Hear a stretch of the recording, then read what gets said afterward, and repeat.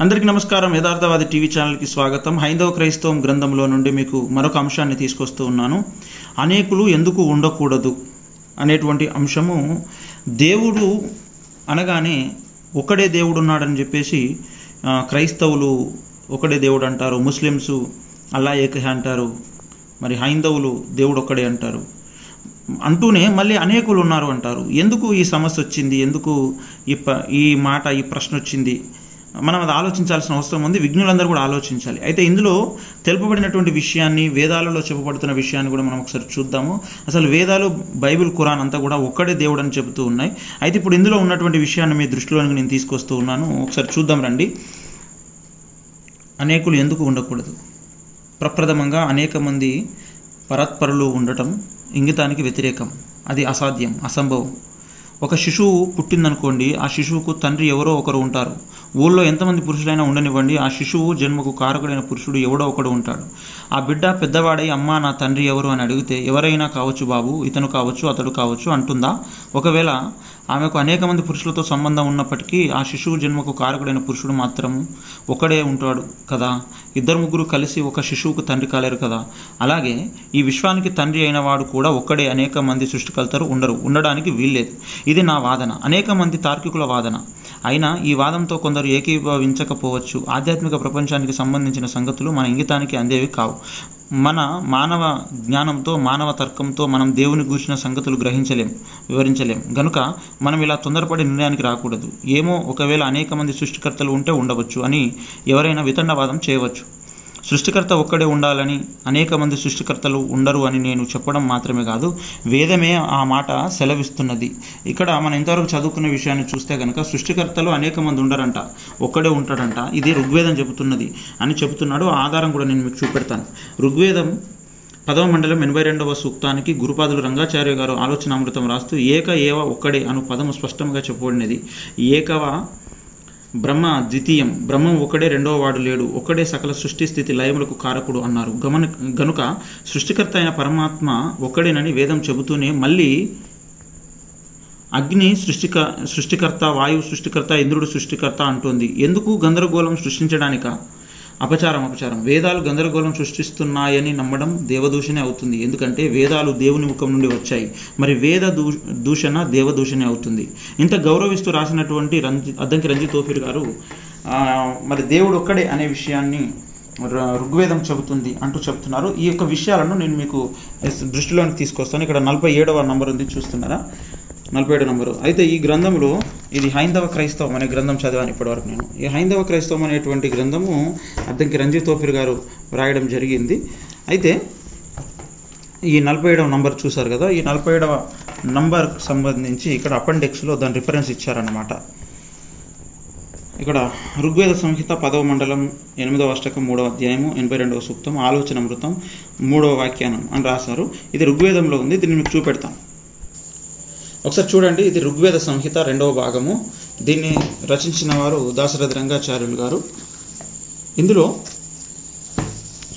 337వ page 82వ సూక్తము మీరు చూడొచ్చు.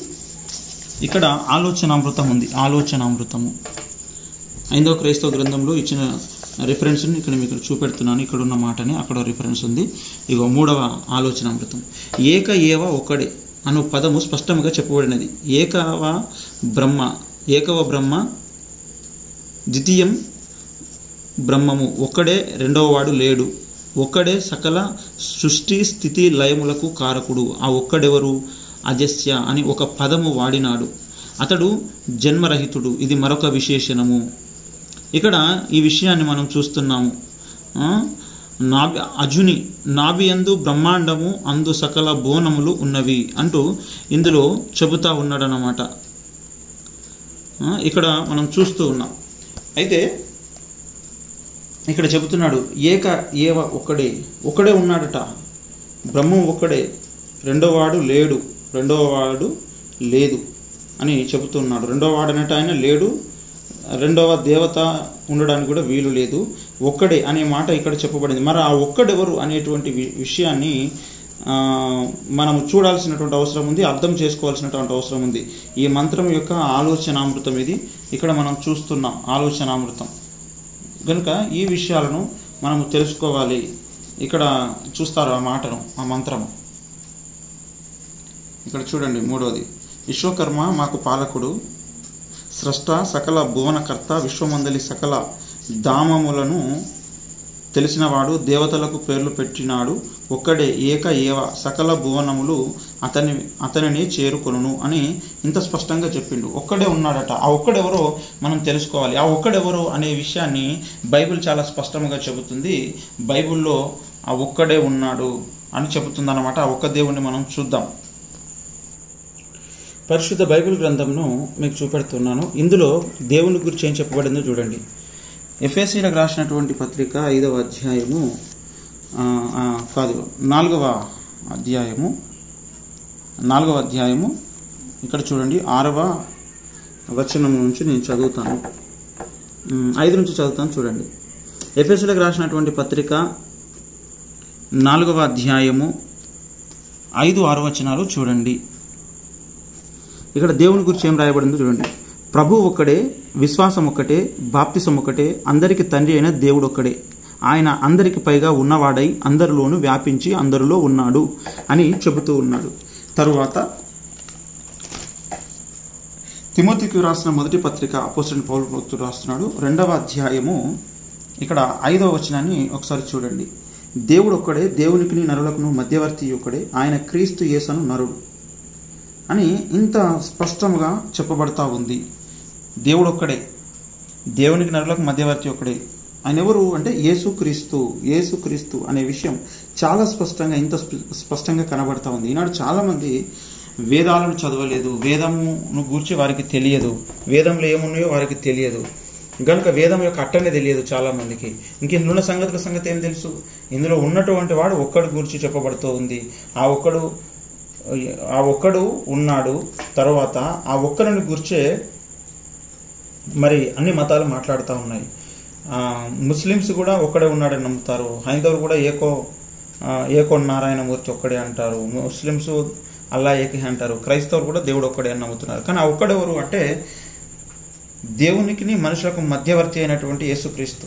ఆయననే మరి దేవుడై ఉండి భూమి మీద జన్మించి ఆయన భూమి మీద అవతరించి మనుషులందరికీ రక్షకుడుగా దేవునితో సమాధానం పోయిన మానవ జాతిని తిరిగి కలపడానికి ఆయన 2000 సంవత్సరాల క్రితం ఈ లోకంలోనికి వచ్చి మనుషులందరి కొరకు ప్రాణం ఇచ్చి చనిపోయి తిరిగి లేచాడు. మనుషుల యొక్క జన్మకర్మ పాపముల నుంచి విడుదల చేయడానికి యేసు రక్తం మాత్రమే ఉపయోగపడుతుంది. యేసు రక్తం మాత్రమే కావాలి. యేసు రక్తం ప్రతి పాపం నుండి మనిషిని పరిశుద్ధపరుస్తుంది. కనుక ఒకడే దేవుడు, ఆయన యేసుక్రీస్తు ప్రభు మాత్రమే. ఆయన తండ్రి, కుమార, పరిశుద్ధాత్ములుగా ఏక దేవుడుగా, త్రియేక దేవుడుగా ఉన్నాడు. ఈ విషయాన్ని అందరూ అర్థం చేసుకుని సత్యాన్ని గ్రహించాలని మనవి చేస్తున్నాను. హైందవులు తర్వాత క్రైస్తవులు ఇద్దరు కూడా ఆలోచన చేసి నిజమైన దేవుడు ఎవరో తెలుసుకొని సత్యాన్ని తెలుసుకొని సత్యమందు ప్రతిష్ఠితులు కావాల్సినటువంటి అవసరం ఉంది. కనుక అందరినీ ఐక్యపరచడం కొరకు హైందవ క్రైస్తవం అనేటువంటి గ్రంథం, ఇటు క్రైస్తవులు ఇటు హైందవులు ఇద్దరు కూడా ఆలోచించి నిజమైన దేవుడు ఎవరు అనేటువంటి విషయంలో ఒక స్పష్టతకు రావాల్సిన అవసరం ఉంది. ఇది కొట్లాటలు, తిట్టుకోవడాలు, దూషించుకోవడాలు, ద్వేషించుకోవడాలు కాదు కావాల్సింది. నిజమైనటువంటి దేవుడు ఒక్కడే. ఆ ఒక్క దేవుడు ఎవరో మనం తెలుసుకోవాలి. ఆ ఒక్క దేవుడు ఎవరు అంటే వేదాలు ఆ ఒక్కడున్నాడని చెప్తున్నాయి.